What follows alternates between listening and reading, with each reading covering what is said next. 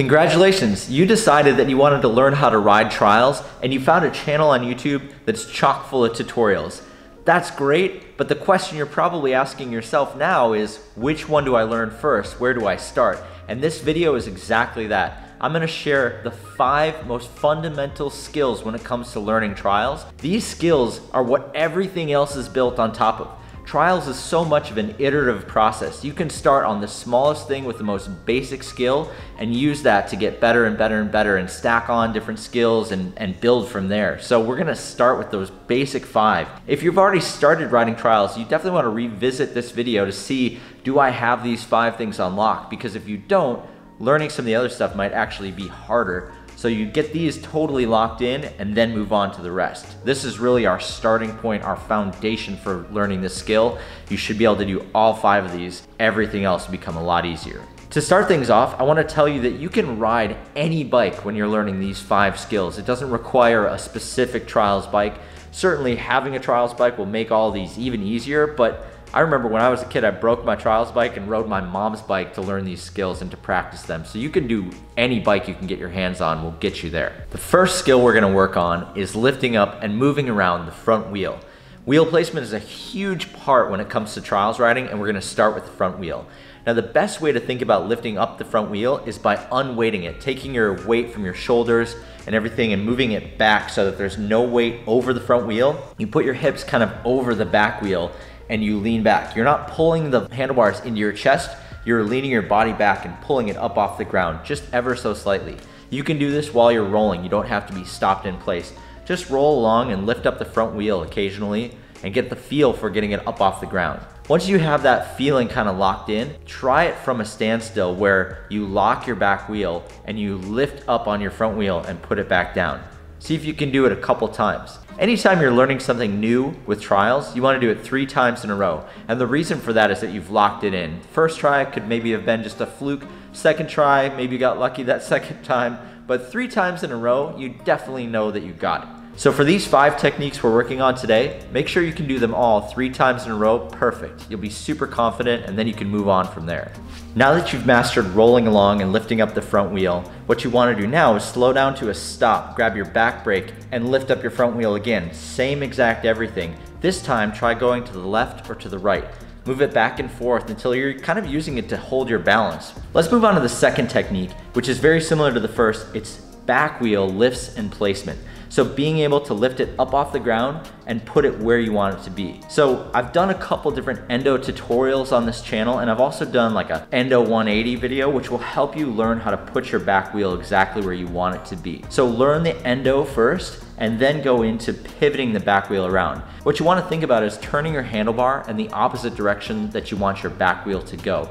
And then you guide your back wheel with your back foot, and that will push it into place. I'll link below in the description for the endo, the back wheel lift, and the endo 180. Those will be really helpful and I go really deep into all those, but I want to keep things moving here into the next technique. Now that you've figured out how to lift your front wheel off the ground and your back wheel off the ground, I'm going to teach you a way to keep yourself balanced on the bike without wearing yourself out. You see a lot of people try to hop in place or try to hold a track stand until they fall over. This way is actually a lot easier, a lot lower energy, and it keeps you in the same relative position without having to expend a lot of energy. And that's something that when you're doing a sport like trials, you really want to have locked in. So what rocking is just like it sounds, rocking up onto the front wheel, rocking back onto the back wheel, and you just do little micro adjustments there. So you're just lifting your front wheel off the ground, maybe 1/4 of an inch, if that. You don't even really have to come off the ground.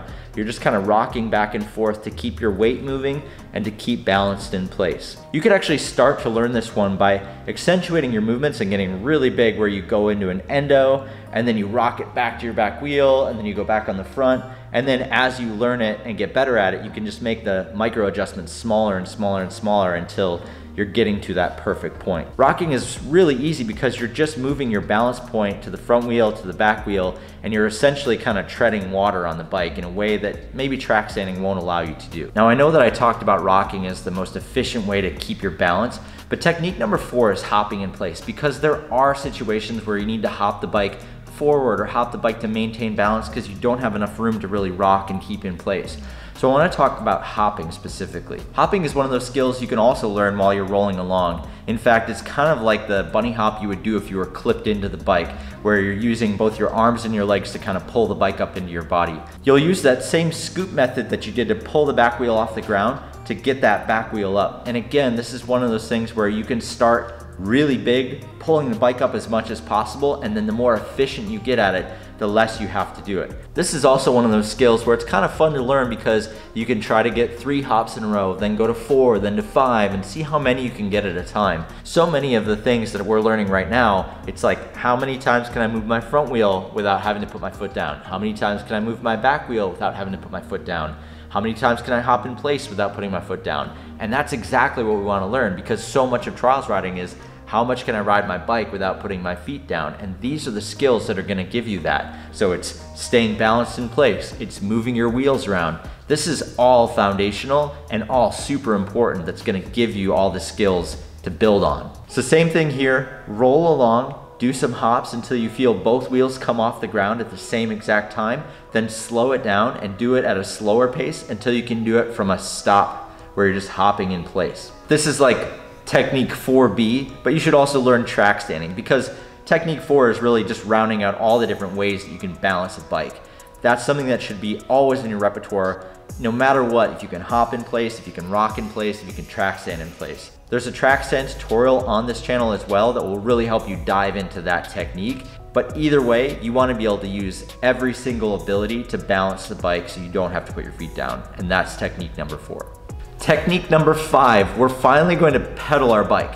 What we're working on now, and one of the most vital skills to have as a trials rider, is the connection between your brakes and your pedals. So much of the advanced trials riding skill is my brakes are locked up, I let go of the brakes slowly as I push on the pedals quickly, and then I grab the brake again. There's so much interaction between those two things, you really have to get it wired. And that's what we're going to talk about in number 5. This technique is all about timing. What I'm trying to do here is coordinate my pedals with my back brake. And what I want to be doing, I'm rolling towards a crack or a curb or whatever I'm working with my feet level, with my strong dominant foot forward. I crank them back just a little bit as I'm rolling closer to it. As I get to the obstacle, I'm going to grab my brake to stop and balance in place. Then I'm going to slowly let off the back brake and push on the pedal to lift my front wheel up onto that ledge. Now this technique is super helpful because you're learning how to use your pedals to get your bike to move around, and specifically to lift your back wheel up, which is going to come in handy when it comes to learning how to pedal kick on the back wheel, how to do gaps, how to do side hops, how to ride up onto stuff. This very specific basic movement is going to pay into all of your trials riding in a really big way. And it seems so basic and so minor, but once you have it figured out, how you let go of your back brake and how you push on the pedals, so much of trials riding is going to be unlocked. These 5 techniques may seem relatively easy to pick up or relatively simple, but you'd be amazed how far you can go once you have all 5 of them locked in. You can combine 1 or 2 of them to go really far when it comes to learning a different technique, and you'd be surprised how much they unlock along the way. Even if you don't learn any other trial skills, having those 5 locked in will make you such a better and more confident bike rider in general. So hopefully you go down the rabbit hole and learn trials like the rest of us, but even if you don't, these are 5 really helpful skills that will make a substantial impact on your riding. You may notice this giant warehouse behind me filled with trials obstacles, and the main reason we have it is so that we can do a weekly live stream. Every Tuesday and Thursday I go live on Twitch, and I'm there to answer your questions. So this video is obviously a great primer to get you started, but if you have questions as you're learning it or questions as you advance, please join us on the Twitch channel and we'll walk you through everything you need to know. Thanks again for being here. Definitely check out the trials tutorial to dig deeper into each one of the things I talked about here and the ones that go beyond it. And we'll see you on the next video. Thanks again.